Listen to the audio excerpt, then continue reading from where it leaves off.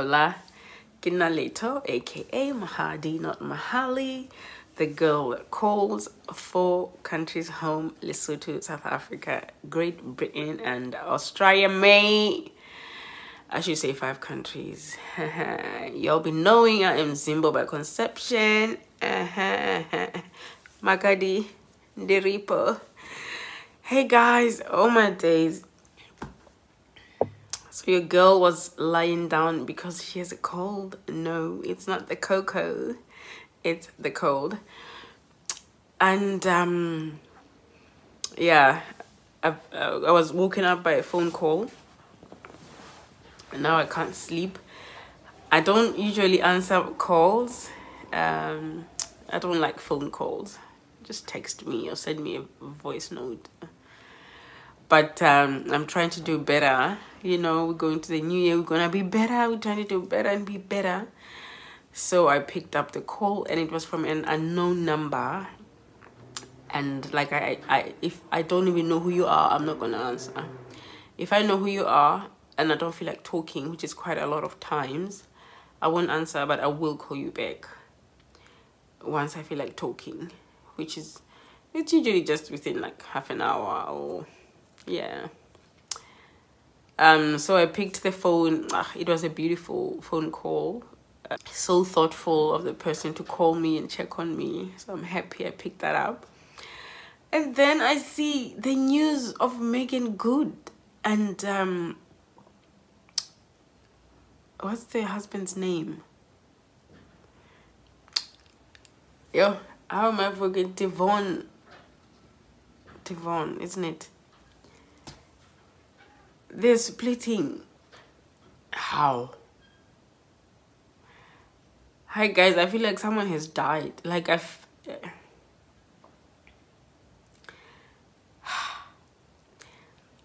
I shared that on my WhatsApp status, and like people are just, and then this girl sends me a thing. I've just sent her a 15-minute voice note now, and I'm thinking I should have just come to talk about that rather than sending her. But it was a chat. It was our chat anyway. Like, what's going on? What's going on? Why are people breaking up?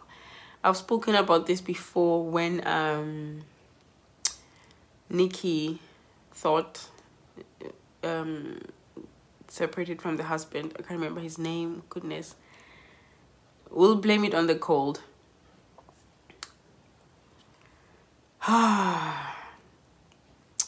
So now this girl, she gives me 5 couples that she personally looked up to. 4 of them are divorcing. I happen to be on the list. Oh my days. I feel bad.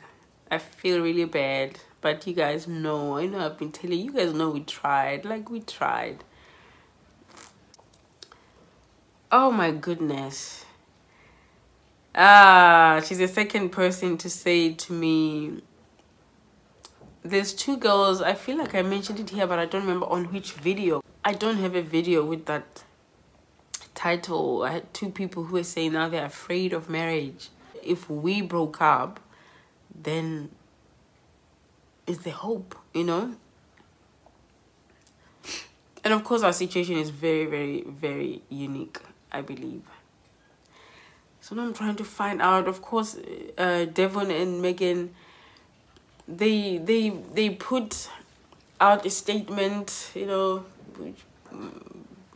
copied and pasted, same statement on both of their things. They're grateful for their life. They've been together as husband and wife for 9 years, but have now decided to go ahead in separate directions. To separately move forward, but they will always love each other or something like that. Hey guys, KK, I'm heartbroken. I am heartbroken.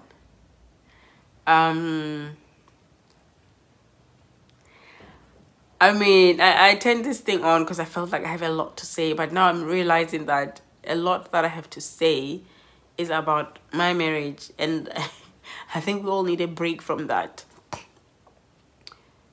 But I don't know what's going on with them, but I really believe two things: social media and COVID have a lot to do with everything.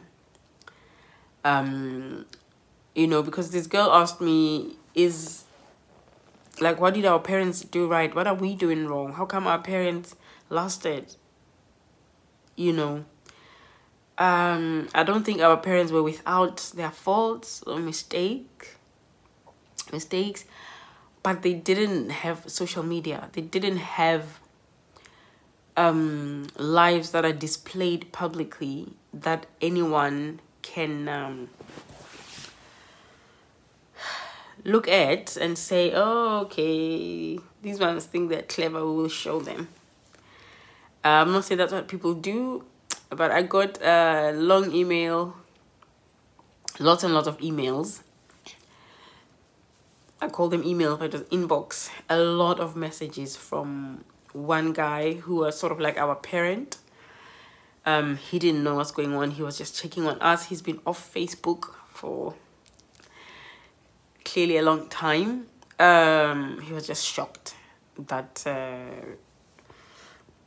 my husband and I are not together anymore, you know. He was saying, please don't let the devil do this. You know, I had a dream and there were girls just looking at you guys, seeing you dance, seeing you post, being happy. There was these girls that decided that, oh, we're gonna finish this whole thing. This kind of thing, and I think we're gonna color it. They'll see, oh, they think, okay, we're gonna get that man and show her or whatever. I mean, I don't know what girls think. I don't know if people actually think like that, if there are people just sitting there that see people who are happy and they're like, Because what I know is it does create envy when you post your happy selves. But then we all forget that we are all posting our happy selves on social media. And I'm all for people celebrating their marriages and their love publicly, you know, because that gives hope. Unfortunately, it also breeds jealousy, you know. So I think couples are dealing with that. You get quite a lot of attention as well from other people when you post your happy selves, you know. Women are always envious of, they will publicly post, oh, I wish I had a man like this, oh, I want a husband like you, oh, this and this, and those things can go to people's heads, you know.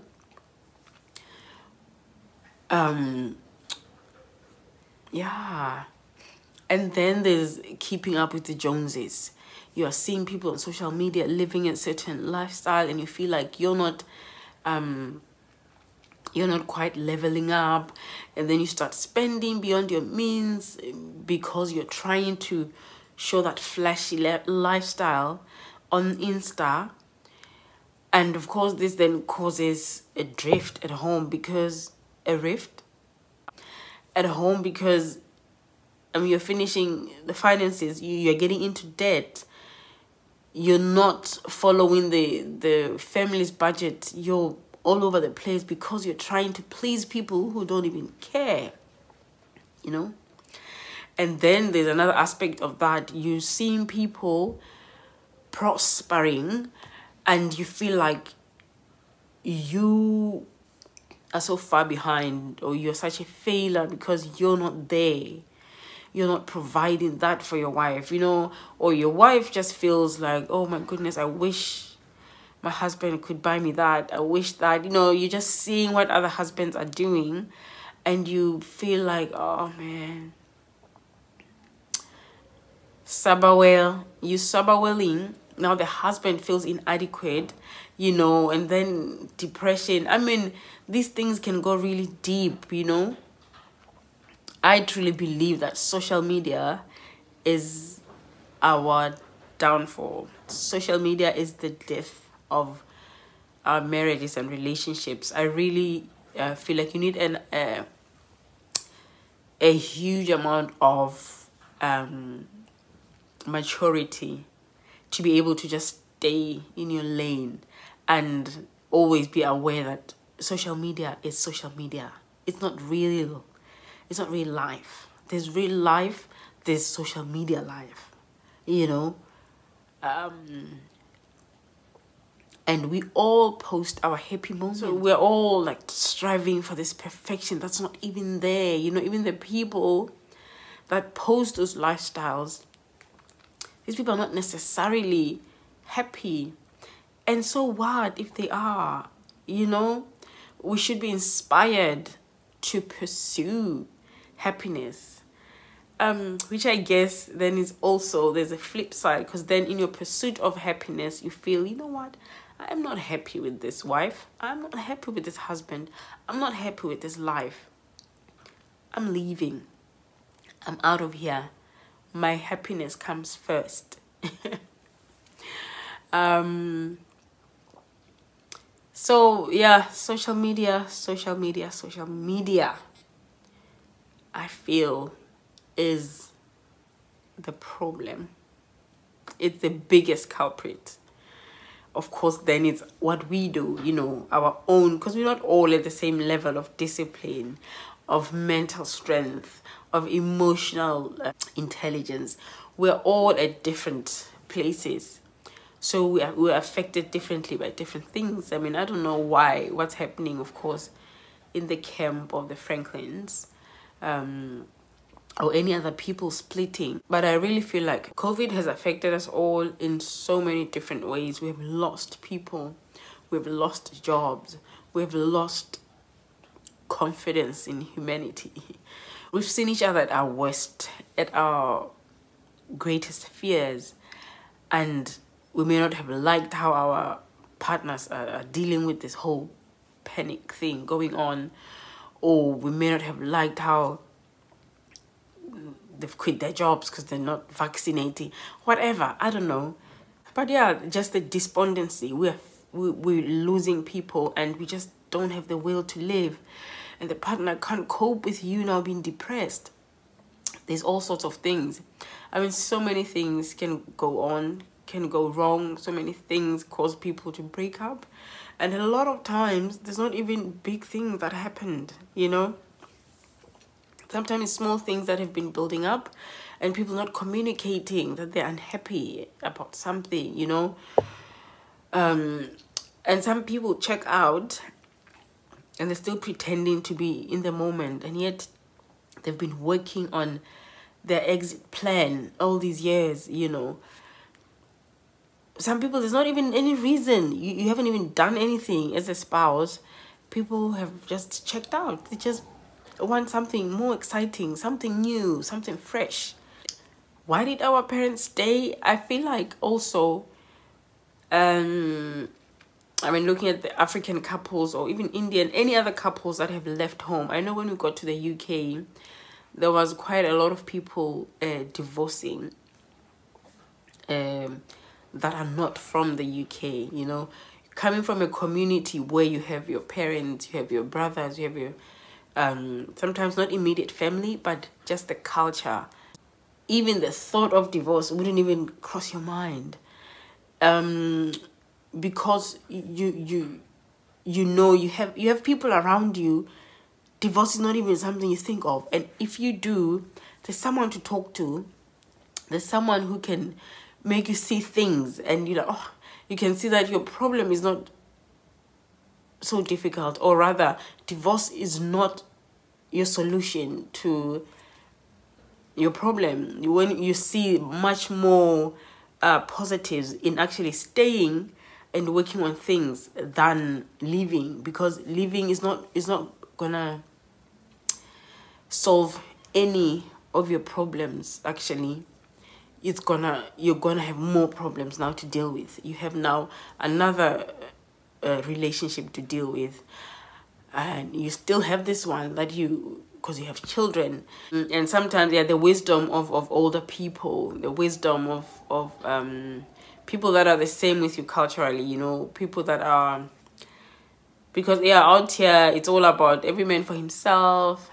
So I don't know with people that are like Megan and Devon, who are, I mean, they're in America. It's not like they're away from family. I mean, I don't quite know their story, but I think there's hope in marriages. You know, I was talking to someone, and he was saying to me, can you be my mentor? You know, I'm so terrified. I feel like he's married. He's happily married. He has an amazing wife, but he's scared that it's not gonna last. That broke my heart. I thought I was so sad. And today now with the goods news and everyone commenting on my WhatsApp status, people are afraid to even get married. People who are married are afraid that their marriage are not gonna last. And I think that's so sad. I think if anything I want you to take from this video is, please, please, please, don't think like that. Enjoy your spouse, okay? Enjoy your spouse. There's nothing worse than being married and you're afraid. You're afraid that one day you'll wake up and this person will be gone, or they'll say they want to leave. Nothing worse. That's traumatic. That's traumatic. Live and treat your spouse as though they will never leave.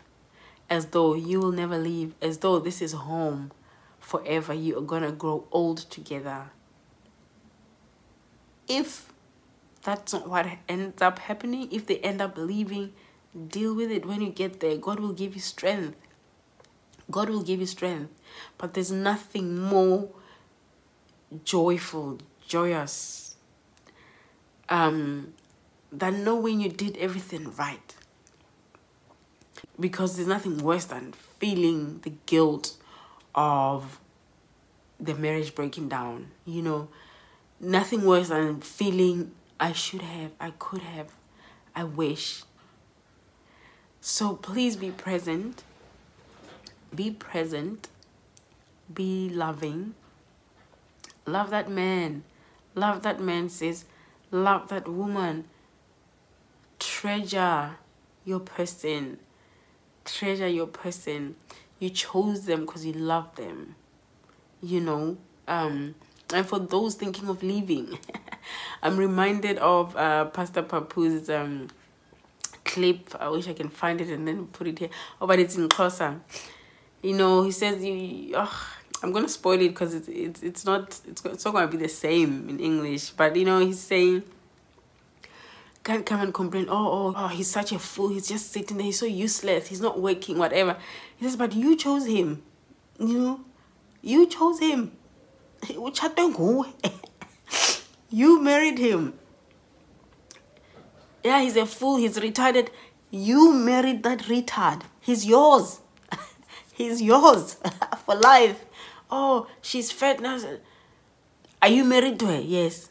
Oh, I'm attracted to another girl. Whatever. Are you married to that girl? No. So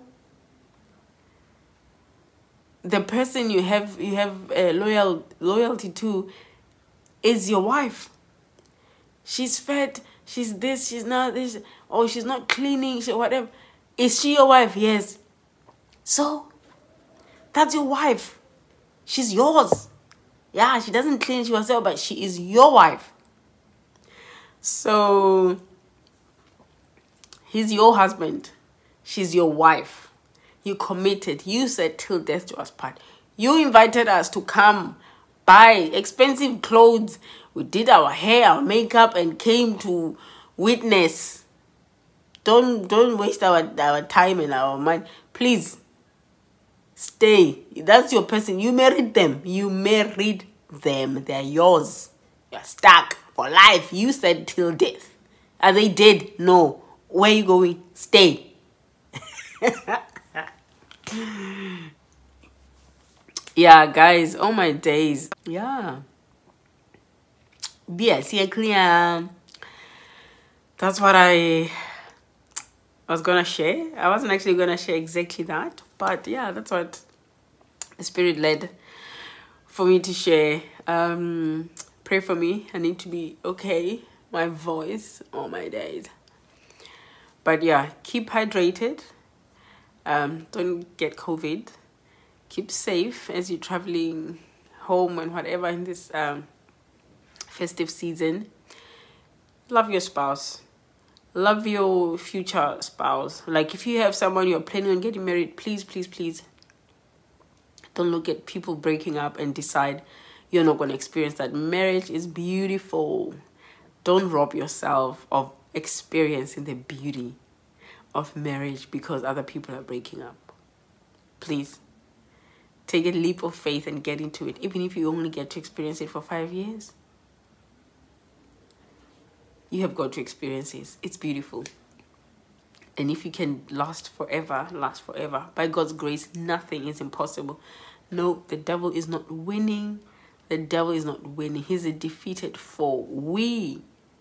You are more than conquerors through Christ Jesus. The Bible tells us. So the devil is not winning. When the devil is winning when we walk away from God. That's when the devil is winning. Okay? But some marriages are so toxic that you will actually leave God if you stay in them. You have to get out. You have to get out. You know? So the devil is not winning. No, sis. The devil is not winning. He's not. He's not. He's not. You've been betrayed. If he betrays you, if you end up losing faith in God and thinking God doesn't love you, or God doesn't exist, or God this, or God that, or that your prayers, nobody listens to your prayers, nobody can hear your prayers, that's when the devil is winning. Not when your husband walks away, not when your wife walks away. Nah, that's not God. That's not the devil winning at all. And remember, God works in mysterious ways. We will understand it better by and by. We will understand one day why we went through certain things. And we mostly go through, what was it? Something, someone said, things don't happen to you. Things happen for you. Things don't happen to you. Things happen for you. Remember that. Hold your head up high and know that you are royalty. More than a conqueror, not just a conqueror, more than a conqueror through Christ Jesus. Nothing is impossible when you reach out to God. Stay safe. Love you. But remember that God loves you even more. Ciao, ciao.